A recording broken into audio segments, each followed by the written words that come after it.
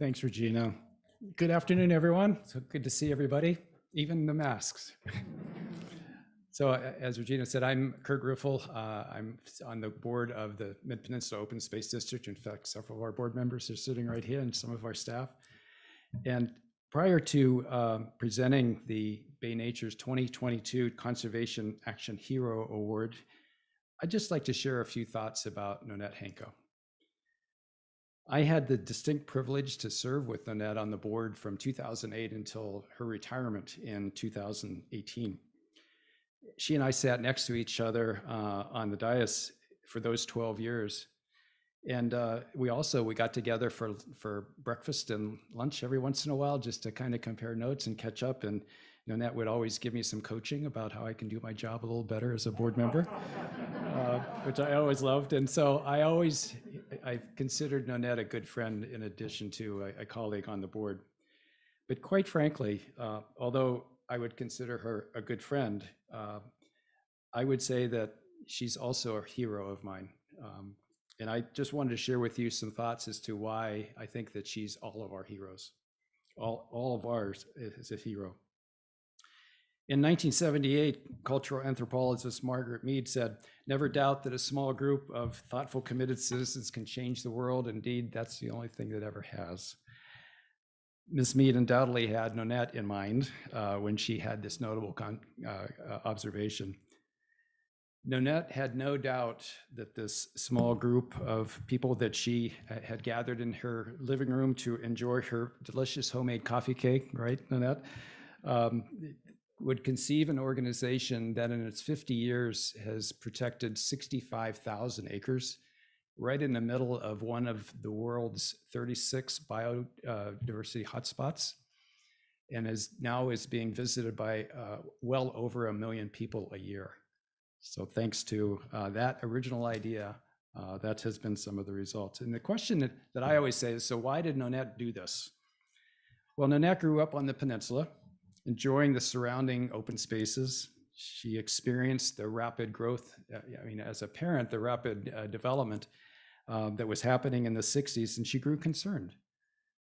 She wanted to make sure that her children and their other children had the same opportunity to experience these open spaces full of nature that she had. So Nonette thought that something should be done to prevent all of our precious open space from being lost. Jay Thorwaldson, then the assistant editor of the Palo Alto Times, dared her to be that somebody. "Quit complaining and do something about it," Jay said in an editorial. Little did Jay know the chord he struck with Nonette. You see, Nonette also happens to be a very accomplished pianist. Just like the piano's velvet-covered hammers that can produce beautiful music, most developers and politicians who dealt with Nonette gained a new respect for a style that can be compared to a velvet-covered hammer. Unfailingly gracious, warm, cheerful, but strong as steel and a forceful resolve to get things done. As a result, and because of this graciousness and resolve, over millions of children have had the opportunity to experience open space and nature. And thanks to her, tens of millions more will have the opportunity in the future.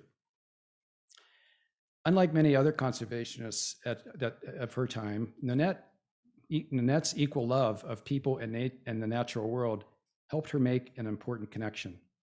It wasn't about good for nature versus good for people. She made the early discovery that it must be both.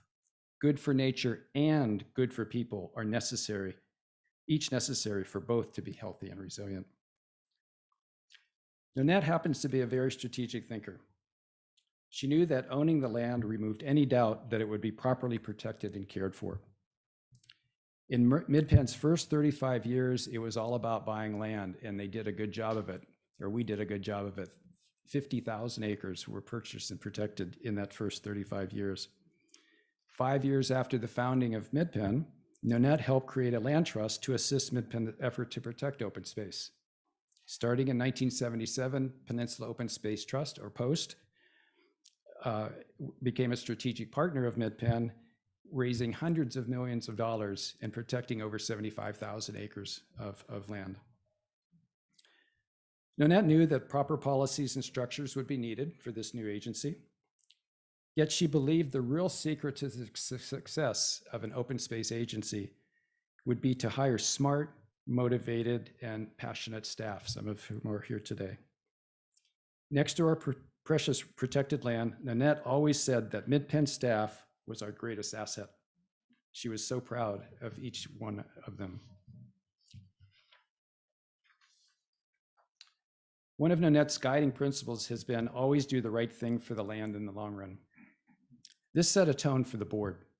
She always kept us focused on the greater good of the entire district rather than on our individual wards or short-term interests. She instilled a culture where we worked hard to reach consensus. At the same time, she brought thoughtful, creative, out-of-the-box thinking to many of our board discussions. Nonette loved to hear from the public. It was not often that we had a public attend our twice monthly meetings, but when they did, Nonette always tried to make them feel welcomed and valued. There were a few instances when we would have had a contentious meeting involving not so happy members of the public. Nonette would then bring her homemade brownies to the public meeting and remind speakers to help themselves after their comments. How was that for placating a hostile crowd? I could go on and on about Nonette, but I think it's time to present the Bay Nature Conservation Action Hero Award to her. Thank you for listening while I bragged about my hero. I think you'll agree her story is pretty remarkable. Thank you, Regina and the team at Bay Nature for making this award and recognition possible. And thank all of you for listening. Please share Nonette's incredible story with others and encourage all the future Nonette Hankos to believe that they too should make the world a better place for people and nature. Now, on behalf of Bay Nature, I'd like to present the 2022 Conservation Action Hero Award to Nonette Hanko.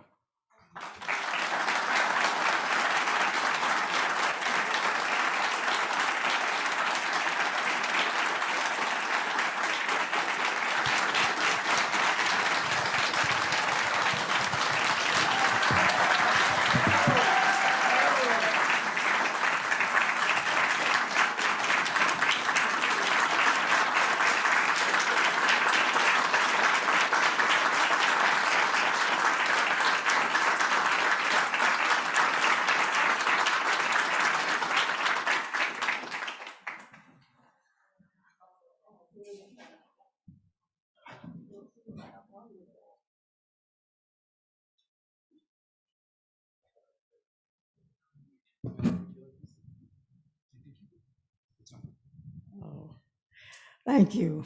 And thank you all for coming. I have a hunch that I'm talking to people who are in the midst of preserving more open space somewhere in our area. Thank you. It's worth it.